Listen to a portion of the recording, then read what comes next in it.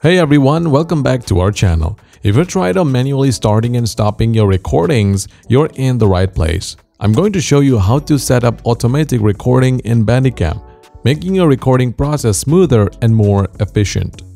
Whether you're a gamer, a content creator, or just someone looking to capture their computer screen seamlessly, this tutorial is for you.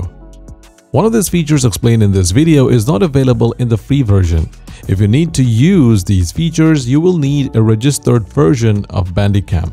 But before that, subscribe to our channel for more content like this one. Method 1. How to automatically start recording when Windows start. First, run Bandicam on your computer, then go to the General tab. Now, click on Advanced.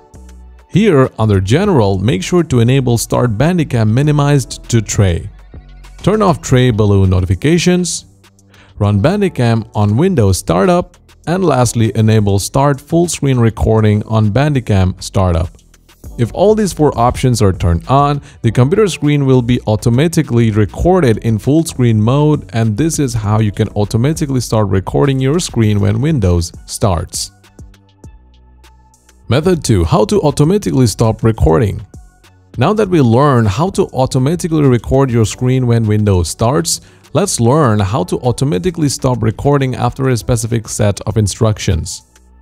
You can automatically stop recording based on recording time, file size, or duration of silence.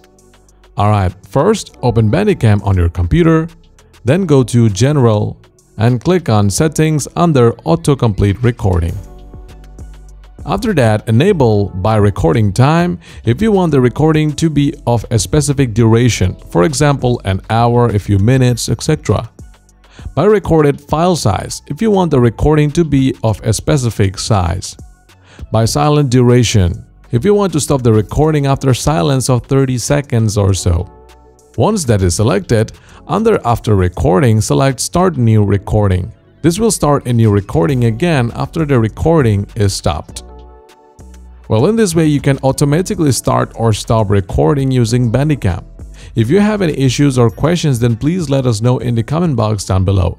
Make sure to subscribe to our channel for more content just like this one. Have a great day, and I'll see you in the next video. Cheers!